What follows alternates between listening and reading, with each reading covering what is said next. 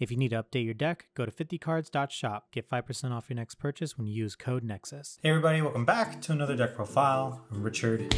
Today we're doing our D-BT09 Thegrea deck profile.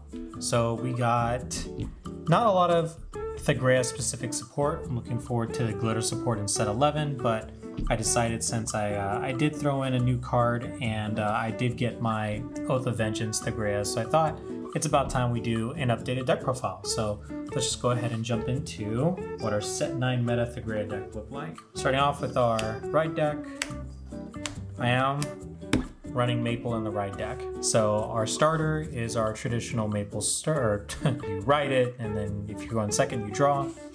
And instead of the grade 1 Thegrea, I'm running Maple in the ride deck. So what Maple does is when you Persona ride, if this is in the drop zone, you can call this to a rearguard circle, and then it has a glitter effect where when it's in the back row and another unit in the same column as this stands, you can restand it. So this can go behind your restand target for light Thegrea, it can go behind dark Thegrea for when it restands. So that way you can proc that off. So I'm running it in the ride deck because the plan is to Soul Blast it out, have it in your drop immediately, and just call it out, without having to fish for it through the deck. Also, the effect of the grade 1 we write on the grade 2 has the chance to kind of whiff if you reveal a grade 3. It gets kind of funky, so having this set up where you can just have immediate access to this is really nice. Then we're running the grade 2 Thegrea, which is when a Thegrea grade 3 rides it, you can look at the top 5, add a Thegrea or Maple to your hand. So this includes Oath of Vengeance Thegrea, the order, so you can search it out with the grade 2 ride, which is really, really nice. And then our main ride of the deck is one who walks the path, the path of light Thegrea. Just go by light Thegrea. Can build a board, you can restand a rear guard, and because it's Thegrea, you can Persona ride the light and the dark on top of each other, back to back. So it's our ride deck, a little bit different, and I'm really excited for that list, so can't wait to kind of show that off in the near future. Main deck, we're running our 3 copies of Light Thegrea, so that's for more Persona rides, more Thegrea targets, and then we're also running our 3 copies of our Dark Thegrea. So Bloom in Darkness Thegrea's skill is Persona ride. You can Counterblast at the end of the battle that attacks. You can discard a card and Counterblast 1, and you restand this unit, and it gets drive -1. With the with the Maple that you call behind it, you can get up to like a 41k column. Just from its swings alone, and that's more pressure for your opponent. And it's also just really good. Its first skill lets you retire 2 of your grade 2 or less rearguards to retire one of your opponent's columns. So if you want to do a little bit of control, you have access to that as well. And the biggest change in the deck is I am now running my 3 copies of Oath of Vengeance Thegrea. I don't even want to get started with how much of a hassle it was to get my hands on these, but it's such a great addition to the deck. You can play it if you have a Vanguard with Thegrea in its name, and then the order zone continuous effect is, so it's a set order, it just sits in your order zone. Every time you Persona ride, your front row gets 15k instead of just the 10k, and you can draw 2 cards instead of 1. So those extra 2 cards that extra card just makes a world of difference, and the 15k is surprisingly crazy, just 5,000 power. So this is just a really, really good card, and it's just really hard to find, and it's really expensive. So if you are able to get your hands on this, I highly recommend at least running 2 to 3. Even if you can get the 1, that's good enough. I don't think you need 4. It gets a little clunky at 4, but I like it at 3 just because I want to see it. All right, so that is our grade 3s. Now we're going into grade 2s, starting off with our Maples. So I am still running 4 copies of Atrocious Moth Girl Maple. What it does is you can, at the end of battle that it attacks, you Soul Blast a number of cards. Based on the total grades of the cards Soul Blasted, you can add a card equal to that grade from your soul to your hand. Then this moves to soul afterwards. You don't have to add a card, you can just kind of Soul Blast if you want to. So that's what's nice about having your Maple in your ride deck, is you can just Soul Blast this Maple, not add anything to your hand, move this to soul, and that way you guarantee this is in the drop. So that's one way you can use it. Another way is obviously, kind of using it to Soul Blast a 1 and a 2 to grab a 3 from your soul. So that's one way to guarantee that you can get the Persona right off and get that Maple in your drop zone as well. So 4 copies because it's searchable and it's a Maple. MVP of the deck right here, Language Chat. So what Language Chat does is If you have a grade 3 in the soul, this gets 5k in boost. So it's a 15k booster and beater, and you're pretty much always going to have a grade 3 in your soul. Just because of the fact that Persona riding back to back, and Drilling Angel is a card that exists that allows you to put stuff from drop into soul. So for that, because it's a good booster and beater no matter where you put it, and then we're running 4 copies of our Drilling Angel. So what Drilling Angel does is you pick a card from drop, put it in your soul, look at top 3, choose a card from among them, call it. If you don't, you shuffle. The most important thing is that it adds cards from drop to soul for free.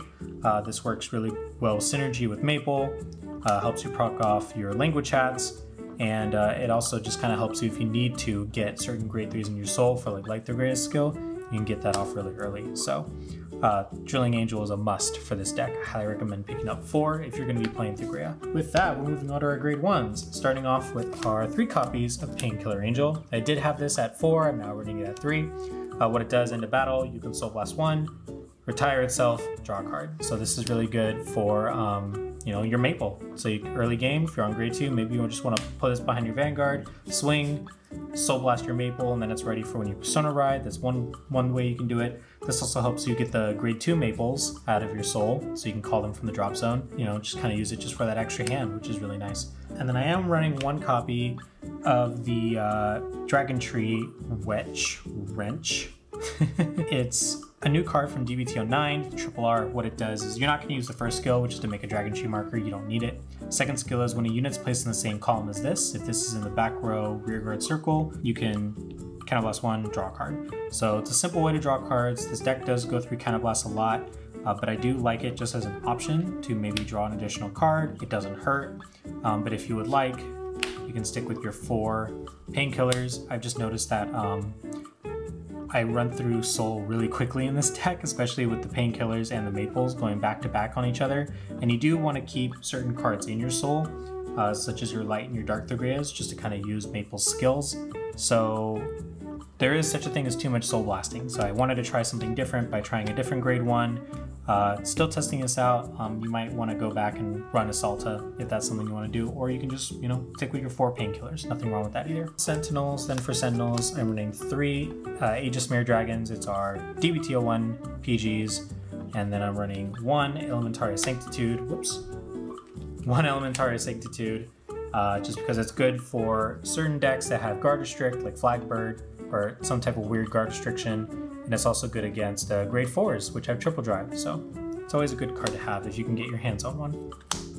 That looks like that is it for grade 1s. We're now moving on to our triggers. Arborea, which is our OT. So I'm doing Arborea instead of Armantandoa because we don't really run that many cards that are going to be twin driving on the rear guard circle, safe to say. And also the fact that in both cases of light and dark Thegrea, you're going to be restanding something. So that means giving 2 things 100 million is always going to be good regardless. So your rear guard that restands, your Vanguard that restands, whenever you get this off, whenever you get that OT from your twin or, you know, 3rd drive check, you're going to have 2 targets to give that power to. So you're always going to be able to proc this off. You're always going to be able to give 2 things 100 million. You might as well run it. I think, honestly, I feel like this is better in Thegrea just with all the practice I've had with it. Then I'm running 3 fronts. This is the front with the shield bonus. So if your opponent's at grade 3, gets 5 shield. Fronts are really good in this deck. Also, you don't want to run draws because you will deck out. You're just going through your deck so fast with all the drawing and the spirit calling and the persona riding and the draw too from Oath of Vengeance. So we're going with fronts for this one. For crits, I'm running 4 of the Blade Feather Dragon. It's just a skill crit. You don't really have to worry too much about skill crits in this deck, but you know, it's nice to have, but you don't really need it. So you can do vanilla crits as well. And then speaking of vanilla crits, 4 of the Bastion Trial Deck one. I always forget his name. Gurgant. How could I forget that? 4 Gurgant. Just, you know, we can have our 8 crit because crits win games.